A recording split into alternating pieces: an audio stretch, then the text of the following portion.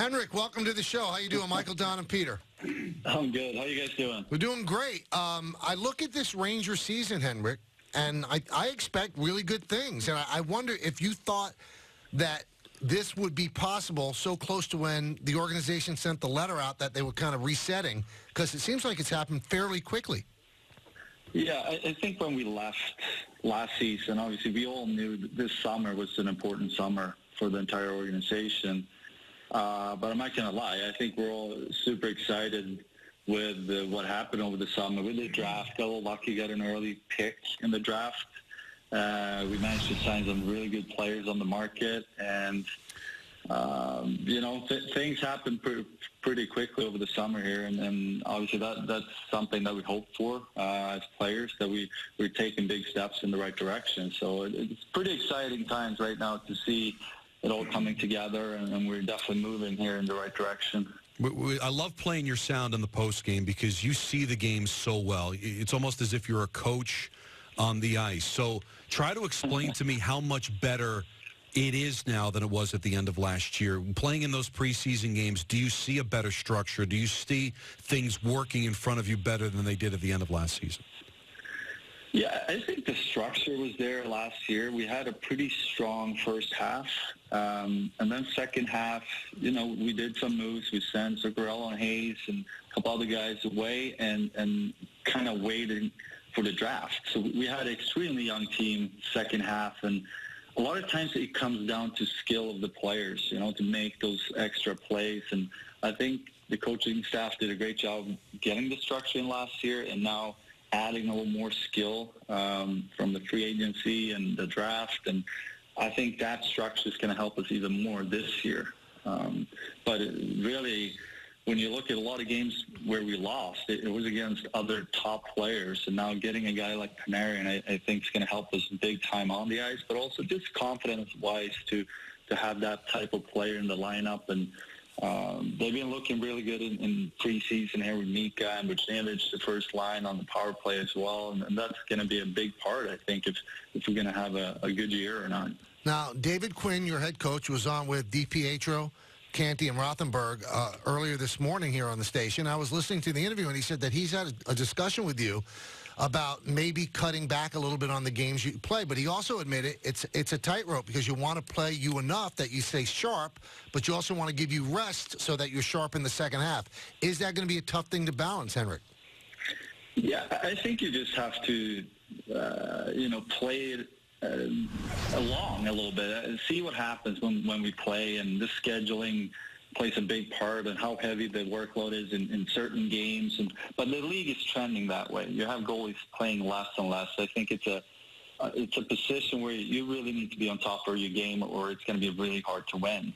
I think it was a lot of years where, as a goalie, you could play okay and still win games. But I think now you need to play great to win games because the skill is higher and there's more scoring chances, more shots. So, you just can't afford too many off nights. So sometimes I remember some years where, the system kind of protected you, and there was not a lot of scoring chances. So you got away with it. But last couple of years, you can see it. A lot of teams trending towards that and less games. And for me personally, I just got to adjust to that. I've been used to playing a lot.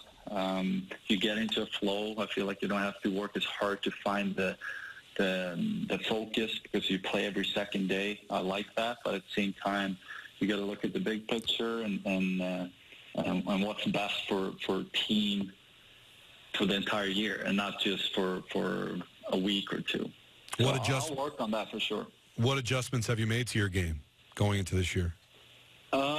Well, going into this year, I looked at last year. I felt really good going into the season, physically, technically, mentally. So a lot of the things I did last year, I did this summer, training-wise.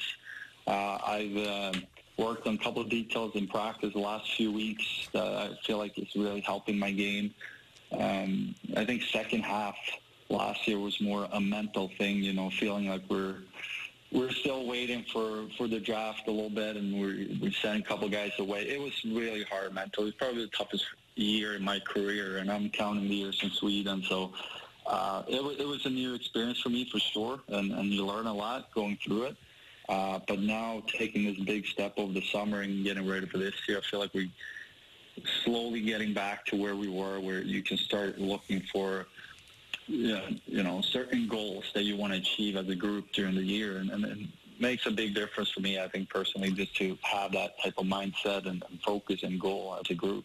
Talking to Henrik Lundqvist, I want to remind everybody the Rangers will open their regular season at home tomorrow against the Winnipeg Jets with the puck dropping at 7 p.m. MSG Networks will have an expanded hour-long pregame show with coverage getting underway at 6 p.m. Henrik, as a goaltender, is there like one particular player or a handful of particular players that you really hate dealing with, that just make it particularly difficult, and when you see them on the schedule, you go, ugh? I feel like today every team has at least one or two guys like that. Just they have, skill level that sets them apart. They can shoot the puck in a way that makes it really difficult. But then you can narrow it down a little bit more. Obviously, if you look at the top guys in the league, that's always a great challenge for me as a goalie and for the entire team, really. You're playing Ovechkin or Crosby or McDavid. Those guys, they're at a very high level every night, and that's what makes them so special. But a lot of teams now, they have one or two guys that I think stand out, and you see holes in the league now in the last few years. The skill level is as high as it's ever been, I think. You see things happening out there that you didn't see 10 years ago. You also see more mistakes because guys try new things. But I think that it makes the game more interesting and fun for the fans. So, but for a goalie, you just have to be ready for a little bit more, back and forth, couple breakdowns, just because the skill is there and they're trying things that maybe they didn't try 10 years ago. All right, tell us about Kaapo Kakko. The Ranger fans are just thrilled with this kid, getting him second overall. You see him in practice. What can we expect from him? So far, I like everything about this kid. He's big. He has skill. He can shoot the puck. He can hold on to pucks. He's smart. Works hard. Great attitude, too.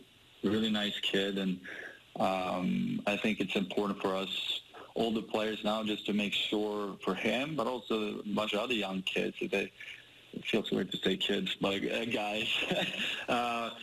To feel comfortable, to feel like, this is their new life now. Things happen quickly, and I remember myself coming into the league, and one year you're overseas playing somewhere, and suddenly you're playing in Madison Square Garden, and it's important that you just feel comfortable, and especially in the locker room, because that's where you gain the trust and the confidence, and then you can go out and perform. So I think that's something we're going to try to help all the young players feel like they're part of this now and feel comfortable and enjoy it. Enjoy the ride. Enjoy being a New York Ranger and playing in New York and just keep the focus here. All right, so he looks really good. You got Kakko, you signed Panarin, Trouba, so you've added some really good players. Is this a playoff team, Henrik?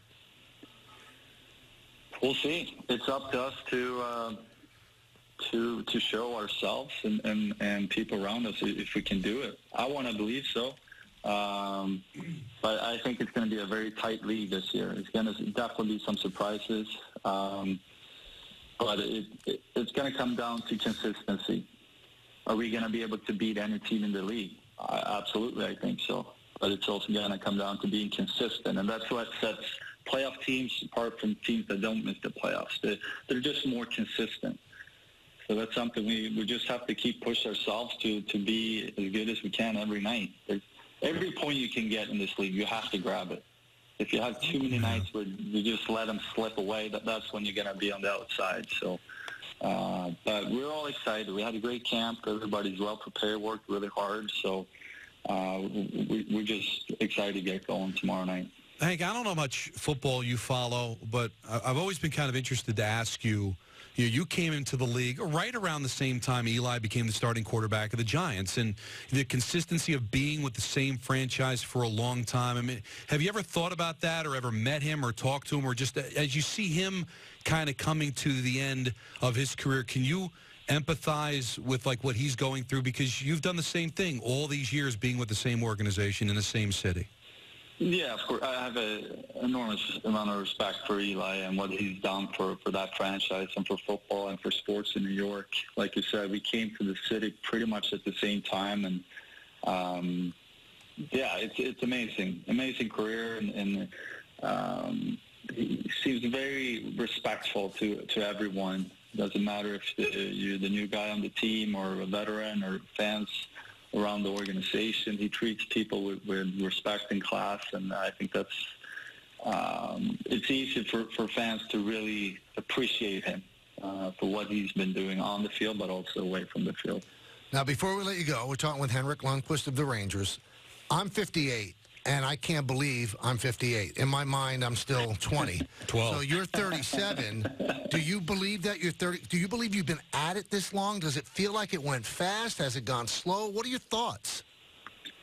Good question. There's days where you feel like time just flew by, and there's times where, you feel like you've been here for a very long time.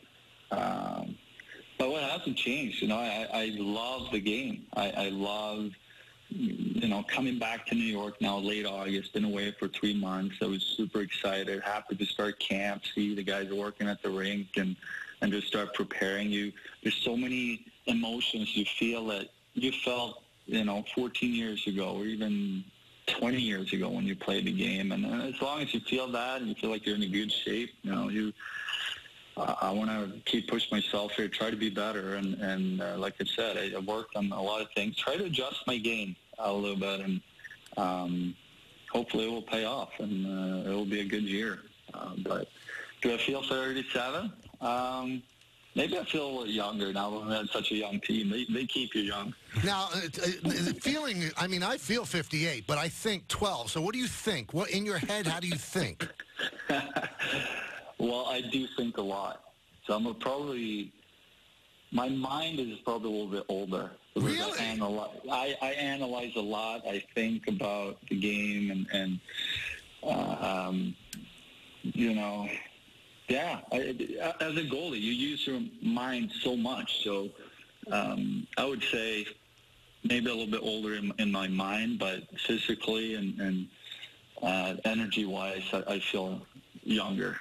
Well, have a great season. Enjoy the opener tomorrow. We love having you on, and we only wish you the best. Thank you so much, guys. See you tomorrow.